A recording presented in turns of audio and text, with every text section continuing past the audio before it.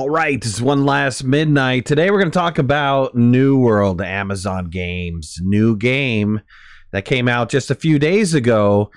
And, you know, is it broken? Is it not broken? Is it worth it? Is it not worth it? You know, is it a big giant turd?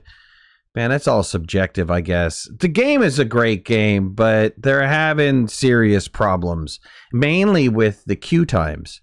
And the first day at launch, you know, the server that I picked, which was Olympus in the US East region, was at 8,000 queue, which, you know, if you calculated that math-wise, would have been like, I don't know, 12 hours or something, maybe more, to get actually into the game. It was probably something like days, you know. I don't know what the exact calculation is, but I know that currently right now, the server that we're on, because they did spin up new servers shortly after the launch. So I'm experiencing queue times of like 600 people in queue, and it looks like, you know, it's roughly about 2 hours to get into the game, which is ridiculous. And it's extremely frustrating for people who just purchase the game and want to get in and play it, and they can't do it because the servers are just absolutely packed. Now, they have spun up many new servers. Matter of fact, they've spun up double the amount of servers that they did on day one of launch. But it all goes back to, I can't believe that they had this problem to begin with. How do you not anticipate the game that is like highly anticipated? How do you not have some sort of contingency plan in place to instantly spin up servers or turn on servers? And they claim that they didn't know they were going to be so popular. But you know what? Amazon is the largest cloud-based service on the planet. And so I call bullshit on that. You know, they should have known in advance about this problem. So they have posted a couple tweets a couple days ago talking about they've spun up servers. They posted tweets about they're trying to make available the ability to transfer your character to a different server, and they're working frantically on that. Today, they actually tweeted that, you know, oh, we've been humbled by the growth of the New World community, blah, blah, blah. We're staggered by the number of players that we got. Whoa! And it's just like, you know, come on.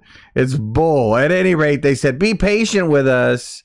We're working on getting even more servers up and running. We're trying to increase the population cap of each of the servers.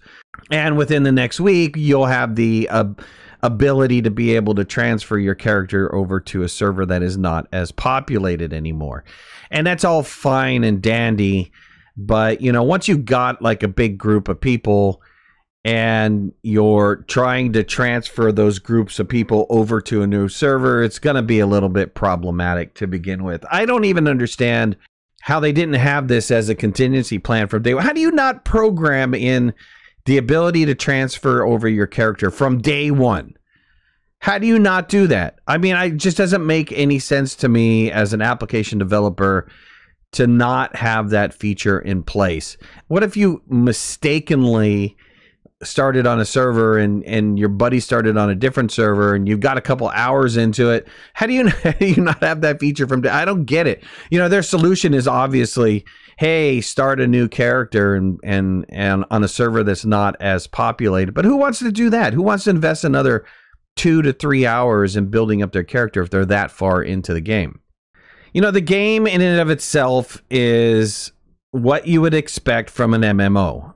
So for those of you who don't know anything about New World, maybe are watching this because you just want to know if it's worth buying or not.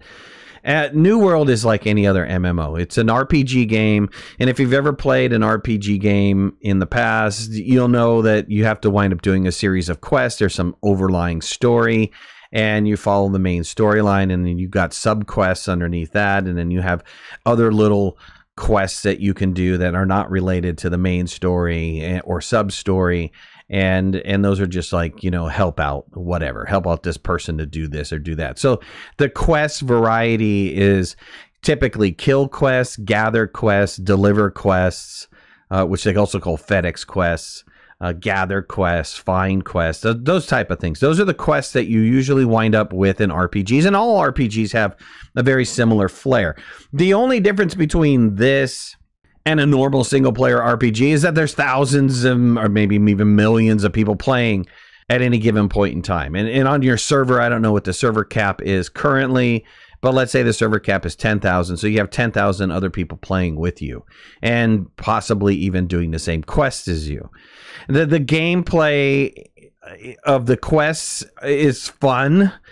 A little bit frustrating when you're talking about trying to do gather quests and you've got so many other people trying to do the same gather quests. There seems to be a little bit of a problem with the way that they do gather quests. In one great example is, you have to go kill some elks and skin some elks. Killing the elks aren't necessarily the problem, but skinning is. And you've got so many people there that when you actually kill an elk, it doesn't flag it as yours. So it's available for anybody to run up on and skin it. And so typically what happens in quests like that is somebody will kill the beast and you'll have a mob of people trying to run and skin it so that they can, finish their quest of actually skinning that particular item. And there's other quests that are go kill some named creature, whether it be a named bear or some named enemy. And you've got tons of people just standing around trying to kill off said named enemy. And you're waiting for the respawn of that enemy to even take a whack at it. And hopefully you get it. And maybe you do, maybe you don't. So those type of quests to me seem a little bit broken. There's some sort of game mechanic that is not that great. The other aspect of New World and any other RPG typically is some type of crafting. And the crafting system inside of New World is actually pretty dang extensive. But when you start talking about crafting in New World, you're talking about one hell of a grind.